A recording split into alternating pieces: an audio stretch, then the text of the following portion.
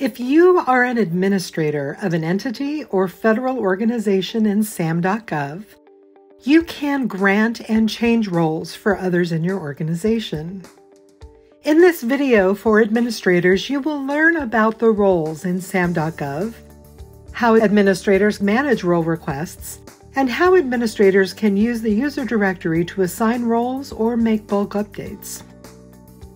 In SAM.gov, roles are sets of privileges or permissions that are assigned to user accounts that allow you to access certain types of data and to perform certain tasks. Roles are granted by the administrators of an organization, not by GSA.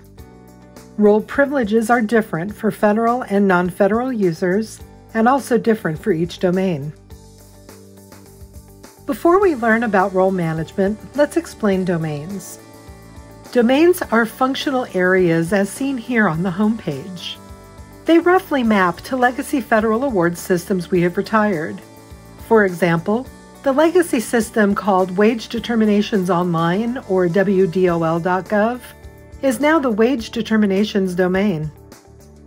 The legacy system called Federal Business Opportunities, or FBO.gov, is now the Contract Opportunities domain. Each domain allows you to search for, view, report on, or modify different types of data. When you, as an administrator, assign a role or approve a role request in a domain, you provide access to data associated with that domain and provide users the ability to perform tasks in the award lifecycle in SAM.gov. As an administrator of an entity, assigning roles provides users in your organization the ability to view and manage your entity data, like renewing a registration or submitting a service contract report. When someone registers an entity in SAM, they are automatically assigned the Entity Administrator role. An entity administrator can grant the administrator role to another user. We recommend that you assign more than one administrator for your entity to ensure continuous access and the management of your entity registration. If you are a federal user and want to access a federal role, you must set up your SAM.gov profile using your .gov or .mil email address. Federal users are required to provide details about their federal organization before completing the account sign-up and requesting roles. If you are a non-federal entity administrator or a federal administrator, one way to give people roles is to approve or reject their role requests. Users in your organization can send you requests for roles. To view role requests, sign in and select requests from the menu bar at the top of the page. Here you can view a list of received requests. In the Requests workspace, you can use filters to locate certain requests, and you can sort requests by date.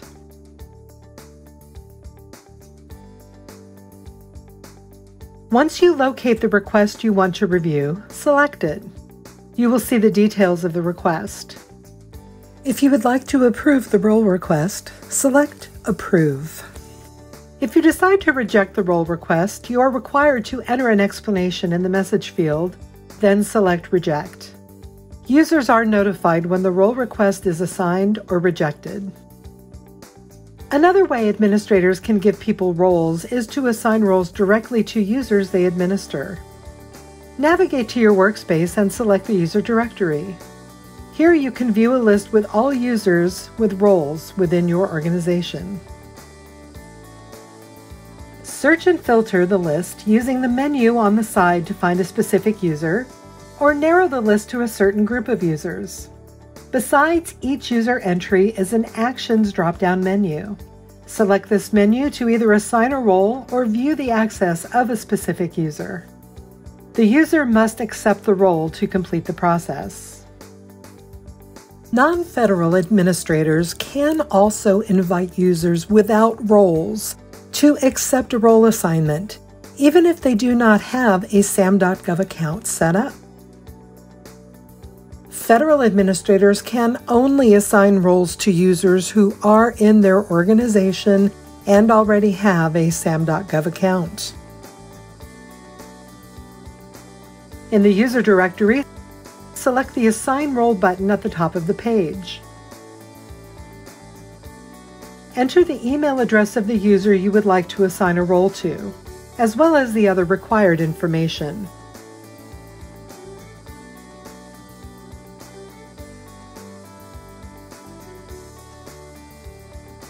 Then select Send Invitation.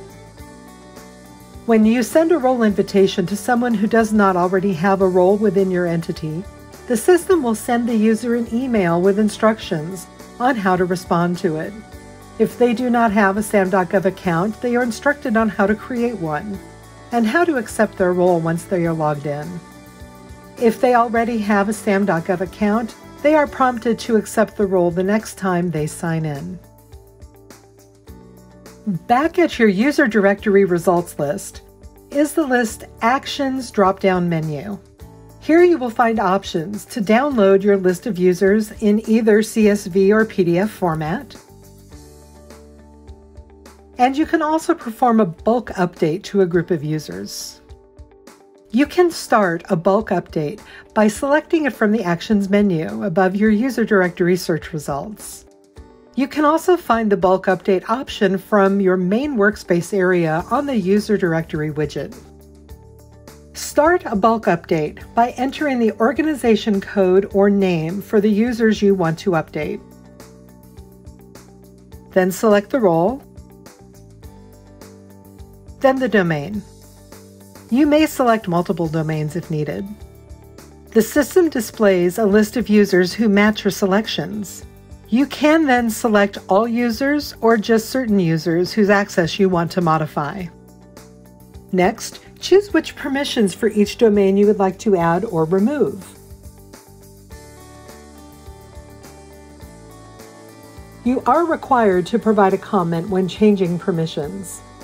Then select Next. On the summary page, confirm the changes. You will see a plus sign next to the permissions added and a minus sign next to permissions removed. There will also be a check mark next to unchanged permissions. When ready, select Done.